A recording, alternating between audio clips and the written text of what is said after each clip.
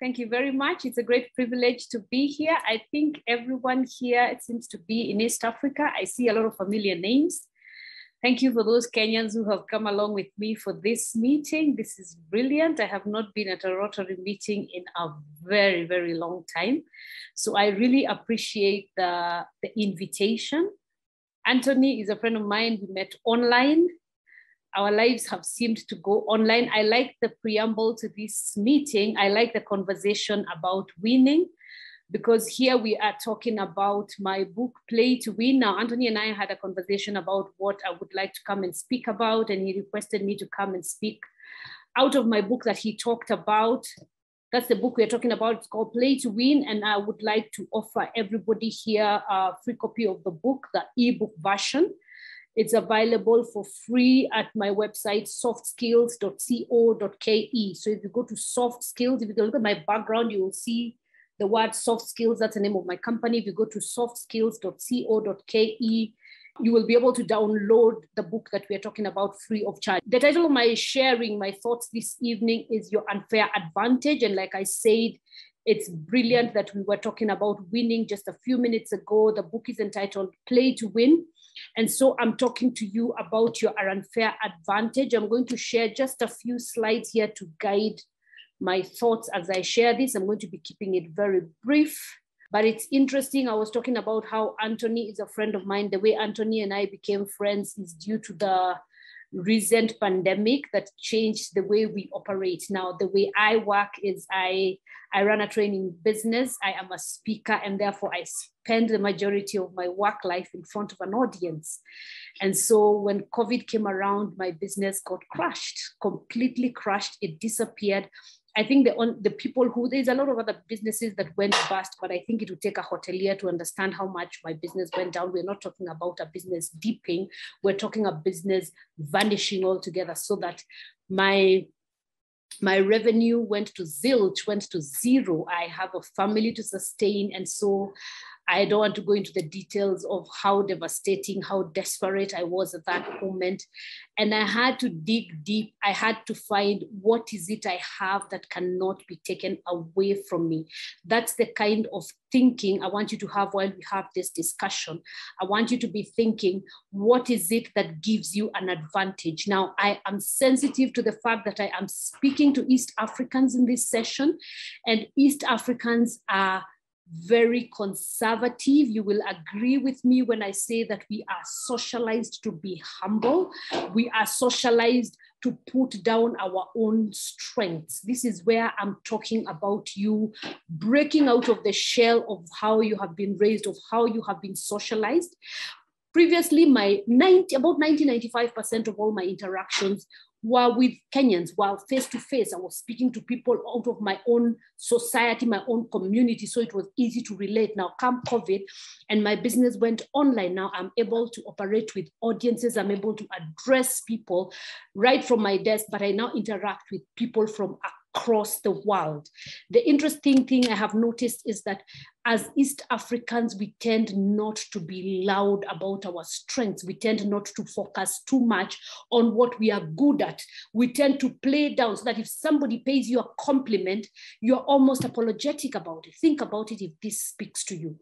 If someone tells you, oh, you do this very well, you say, I try. If someone tells you you're looking very sharp today, you say, all glory to God. You're trying to focus the attention away from yourself. Interact with a West African and you discover that that's very different. Interact with an American and you discover those people have a tiny little business and they say, I have a global business. I have international presence. But we tend to be very, very humble, very tiny. We try to make ourselves small. That's what I'm trying to get us to break out of in this discussion this evening. So I'm talking about your unfair advantage. If we break down the word unfair, it doesn't rub us very well as East Africans. We try to play it fair. We hope that, we try to be quote unquote very godly people. We hope that what I have, everyone else has. But when I talk about your unfair advantage, I'm talking about those things that you have in unfair proportions? What is it that God seems to have favored you with? I want you to have identified that at the end of this conversation. I want you to have learned how to play this to your advantage. When we talk about your unfair advantage, we are talking about your unique ability, we are talking your talent, we're talking your gifting. Whatever way you want to describe it, we are talking about that thing which you find easy to do that other people struggle with. There's an expression in English that says familiarity breeds contempt. You're probably able to sing and singing is effortless for you, and you think that singing is not a gift. You think most of the time we tend to look down on our own abilities, on those things that God has endowed us with. And how does that come about? That mainly comes about because we compare ourselves with others. I remember reading something interesting that if you were going to judge a fish by its ability to climb trees, it would fail all the time. A fish needs to become better at swimming because that's what a fish knows how to do. I remember a conversation I was having at one point with a friend of mine whose daughter was a great singer. And I told her, hey, you need to put your child in music school. She does very, very well. And she told me, yes, I will do that as soon as she improves her grades. What's wrong with that conversation? A singer has no business doing well with her grades in school. Possibly the unfair advantage that God gave her was with the singing. So you want to better your best. You don't want to become average at everything. You want to better your best. Think of all the successful people that you know in the world. You will find they're known for one thing. They might end up doing a lot of other different things. If I say Bill Gates, you think software, you think computer. The guy does a million different things, but you think about one thing. So you want to ask yourself, what is this one thing that we know you for, that whenever this thing is mentioned, your name comes to mind? So that is what I want you to be able to identify. Now, you might want to ask yourself, why play? And we're just having this, we're just listening before I started to speak about this recording on winning. You might want to ask yourself, why be competitive? Because you don't have a choice. Life is a contest. Life is a contest. Everything you're able to do, I say this all the time when I'm addressing Kenyan audiences, but I think it's relevant just as much for Ugandans. Whatever job it is you do, whatever business it is whatever service, whatever product that you bring to the marketplace, you can be replaced by at least 10,000 people within 5 minutes, because there is so many people who are able and willing to do a better job than you for half the salary that you make, for half the profits that you make. So we do not have a choice. We have to be competitive in what we do. We have to ask ourselves, what am I bringing to the table? And is it the absolute best? Also, it's a good idea to realize that we get as much as we earn. We get as much as we earn. You want to be able to offer better than you're being paid for. Whether you're earning a salary or whether you are making a profit, you want to give better, because that keeps you ahead of the competition. Because if you're just doing as much as everybody else is doing, then you will find that you're not competitive and you will very soon be washed away. Now, when I talk about take action, and this is a chapter in the book that I'm talking about, and I've offered this book, and I'm going to put a link in the chat so that you're able to download the book for yourself. It has an entire chapter entitled Take Action. And my summary of this is moving from knowing what to do to doing what you know.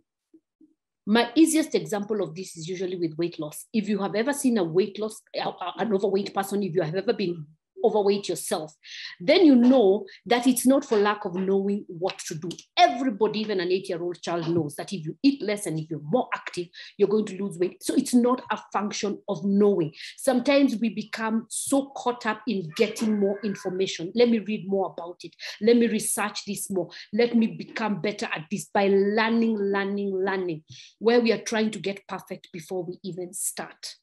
One action is a lot better than years and years of learning.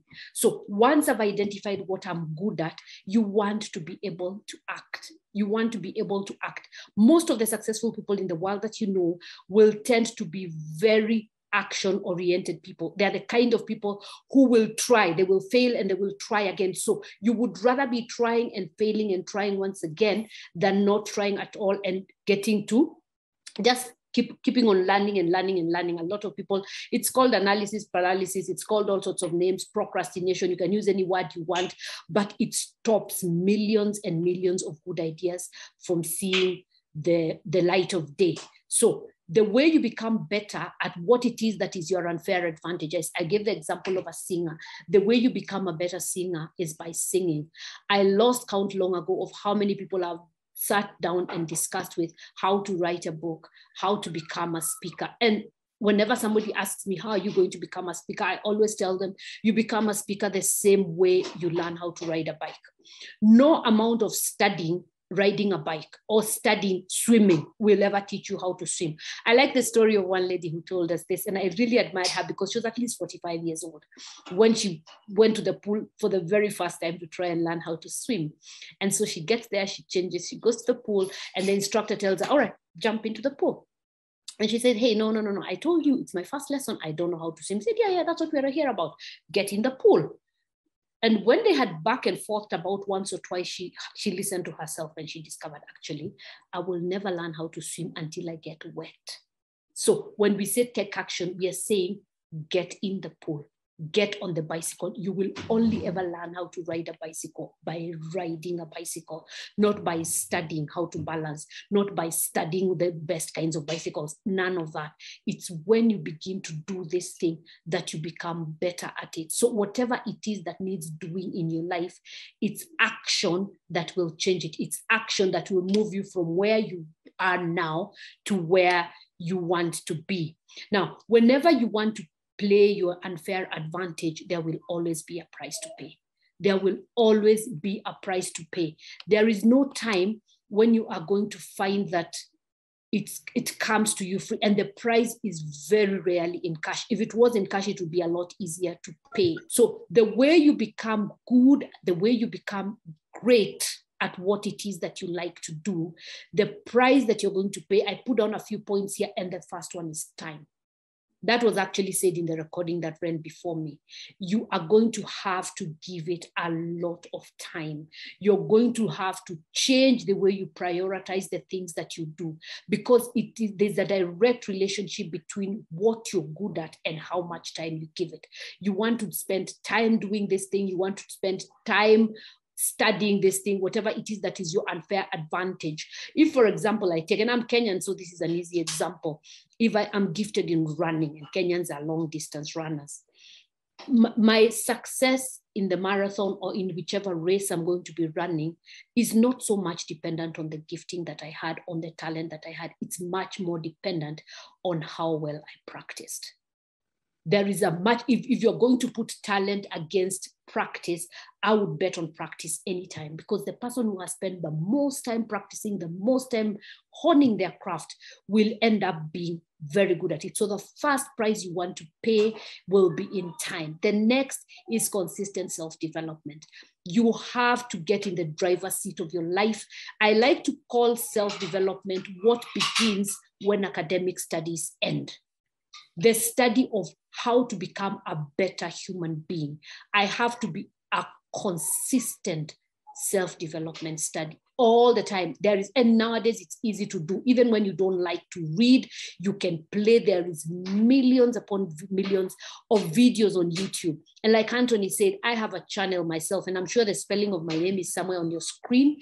If you go to YouTube and type in Christine Mweteeli, I would actually appreciate if you would subscribe. I upload new videos every Sunday, and that is a lot of personal development. My channel is all about life lessons. The title actually of my channel is Life Lessons, and I just share different life lessons every Sunday, and that's absolutely free of charge. There's a lot that you can learn without spending a penny. So the price for that one is time, much more than it is in shillings or dollars. Another thing you will have to take care of is your friends. Who are you around? You are the average of the 5 people you spend most of your time with.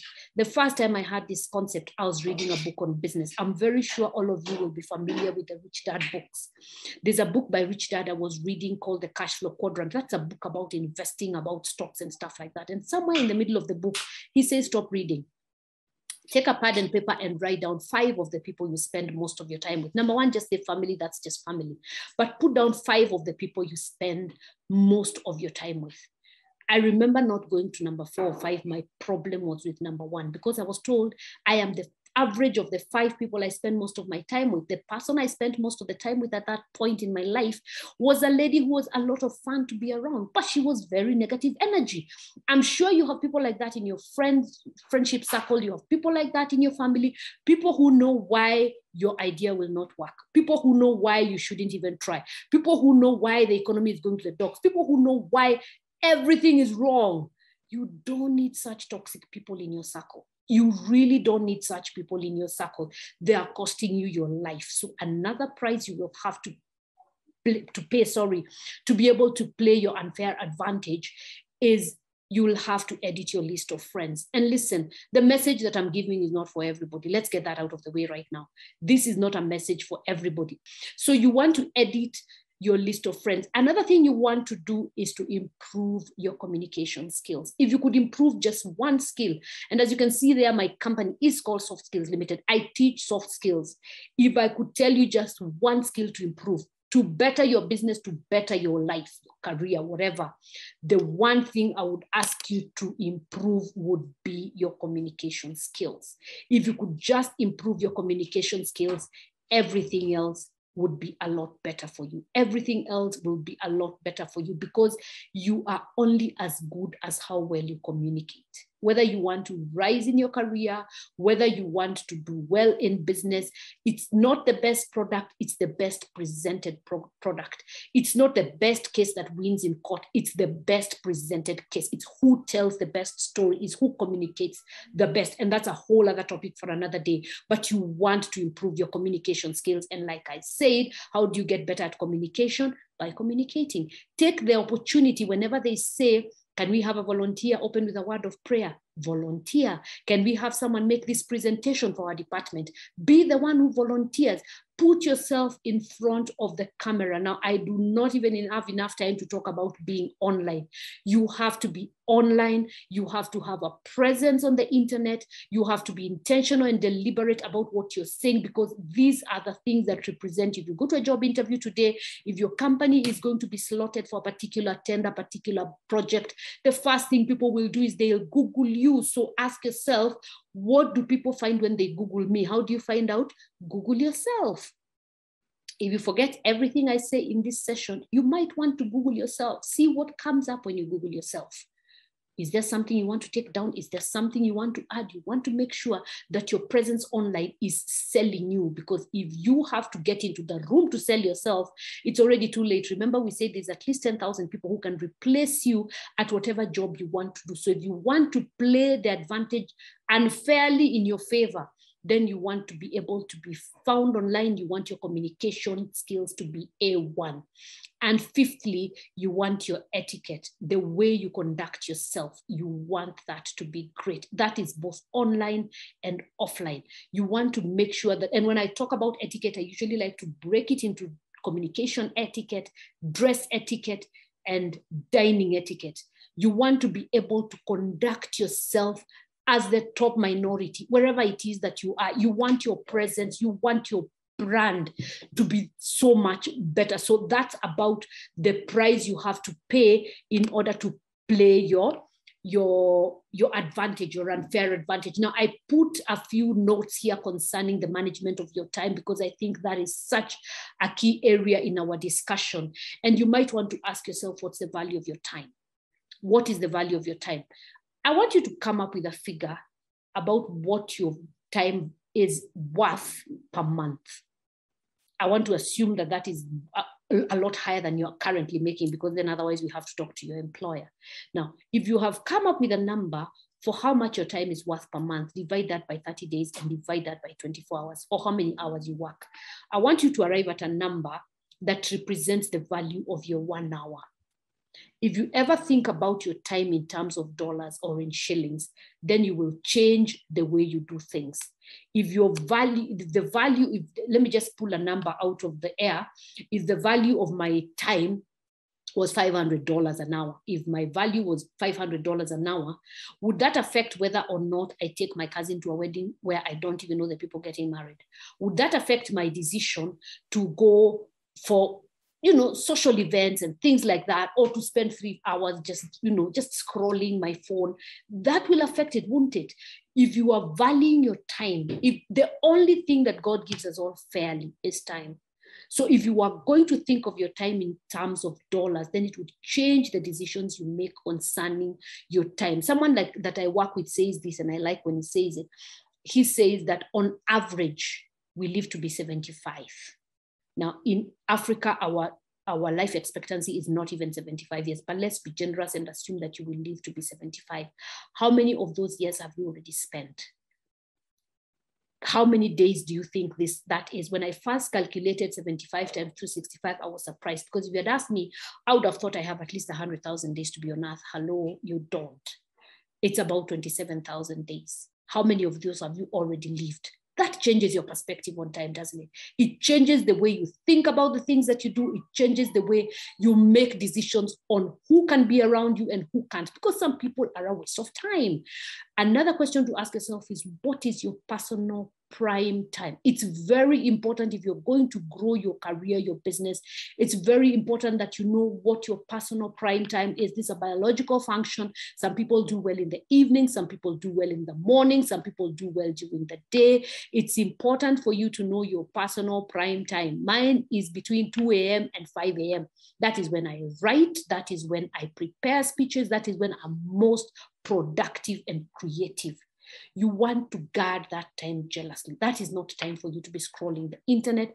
That is time for you to be doing those tasks that are most engaging of your brain. It's very important you know your personal prime time. What are avoidable distractions? These are things we know, phone calls and all of that. These are things that you know.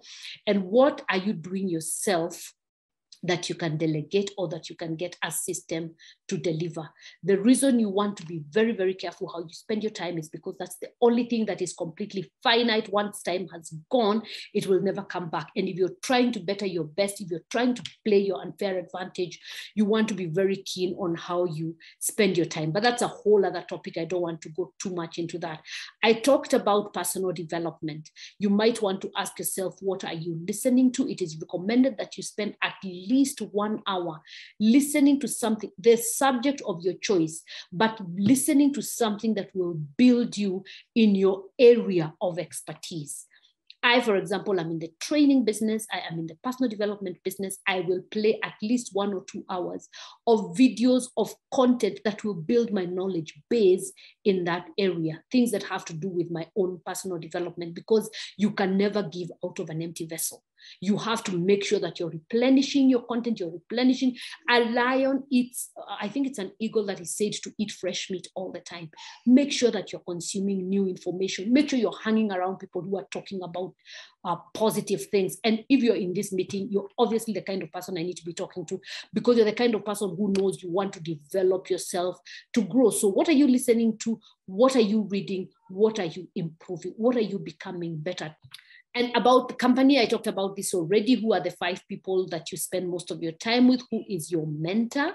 There are different areas of your life. You want to get a mentor for different areas of your life. You might have a mentor towards your career. You might want to have a mentor around your parenting. There's different areas where you want to have a mentor. It'd just be a good idea. Put a note there that eagles do not fly with chicken. So you want to make sure that you're careful about who you're hanging with. And then there's the whole concept of delayed gratification. I know I'm talking about your unfair advantage. I know I'm talking about winning, but it's a good idea for you to focus on winning the war and not the battle. I referred to being Kenyan and being athletes, and our country is famous for long distance running. And when you're running a long distance, you do not begin by running very fast because you're going to burn your energy.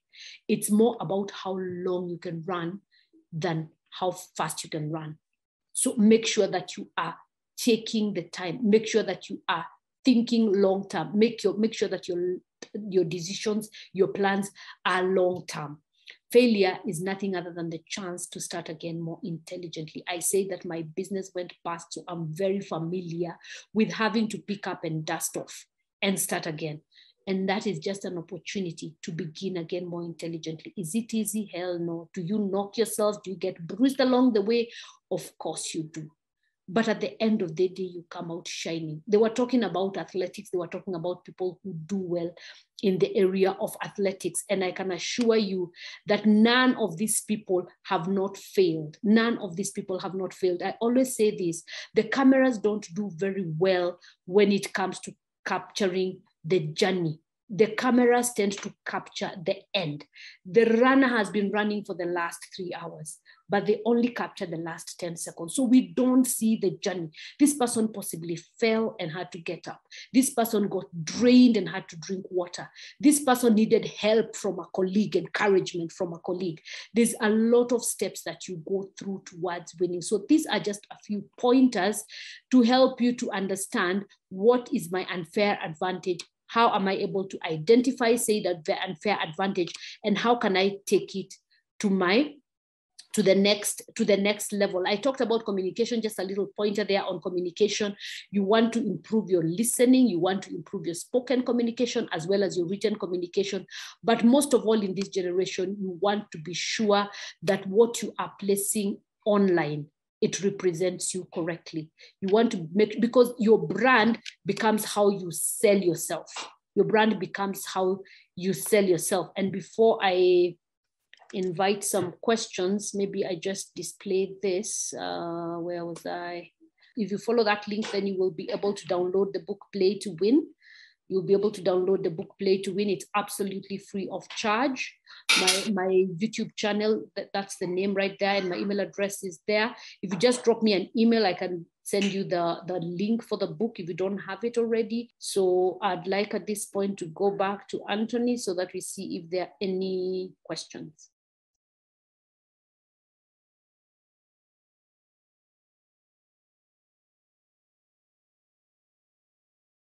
Thank you so much for your question. I probably ran very quickly and I probably did not unpack what I mean by unfair advantage. When I talk about your unfair advantage, I'm talking about that thing which you do better than everyone else. In other words, if you are a great photographer, you should so shine at taking photographs that there is no comparison, that when we're looking for a photographer, it's a no-brainer, you're the one that we go to. And that's an interesting example that you give, because now, while I admit to having this is just my personal opinion, but I think that in our culture here, academics are very far overrated. And that is what I was talking about to my friend whose daughter was a singer, except she's focusing on her academics. Now, it's interesting that you should talk about photography because I have a daughter who is a photographer. And when she started to take photographs, she had just finished high school. And so she told her father and myself that I would like you guys to buy for me a camera. The first thing she told us was, I want to become she said she wanted to be, I think she said a fashion photographer. And we asked her, what in the world is that? And she gave us the details and told us she wanted to go into photography in the fashion industry. And she wanted us to buy her camera. When she described the camera she wanted to buy, we said, oh my goodness, that's an investment. And we told her, do you want us to pay the university or to buy a camera? She said, I would rather you buy a camera. That's told me that she's very serious about it. We actually bought her camera before we paid her university fees. She has been into photography ever since, and she has since gone into full-time since she graduated. That's a few years ago, and she's gone into full-time photography. Now, if I had thought like my parents, and possibly some of you here of my generation, and therefore you know how our parents would think, they would tell you focus on your academics. Now, she was able to go through university while taking photographs. By the time she graduated, she had already had 4 years of experience in photography. She had already made a lot of contacts. And so it was a very smooth transition into the business of photography. When I'm talking about, and great examples here were given of basketballers who ended up becoming world-class basketballers. And the only way they did that was they gave it so much attention that anybody who looked at them thought they were selfish, thought they were one-track minded. Remember, do not, and I already gave a disclaimer. I said, as East Africans, we are socialized to look for approval. You will not get to where you want to get while people still think you're a nice person, while people still think you're a balanced person. Stop trying to be balanced, try to excel. For you to excel in one thing, it has to get your number one attention. You can't be trying academics and trying singing. You will become C at both of them. If you want to become A at something, it must get your first attention. So if I were you, I would give my first attention to photography.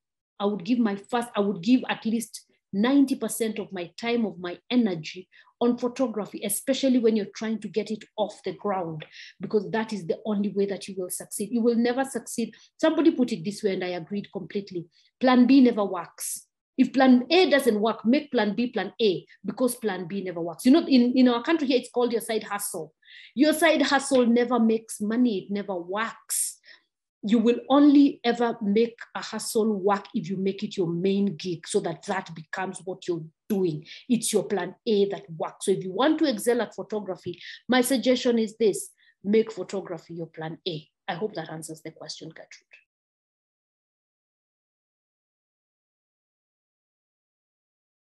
Very interesting. In my personal opinion, your mentor is somebody who has been where you're trying to go and is willing to hold your hand. I'm going to say that again. Your mentor is someone who has been where you're trying to go and is willing to hold your hand.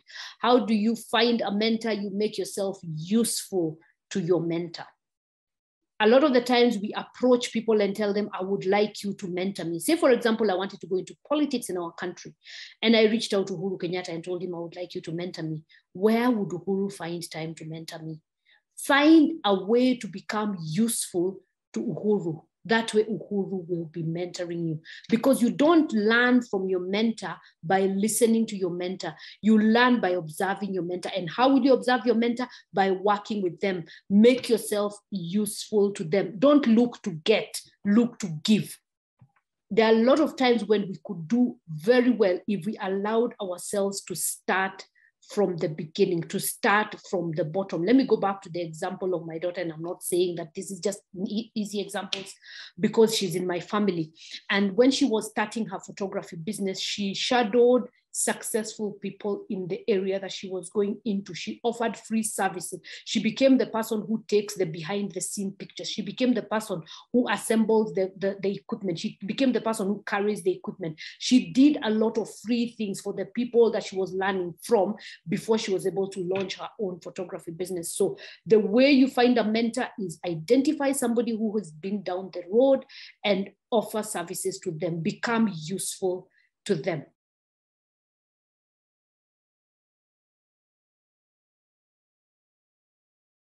Interesting thoughts, Anthony. Interesting thoughts. Now, when you talk about location, definitely location makes a big difference, and you give a great example. You might want to move where the advantages are. You might want to move where the advantages are.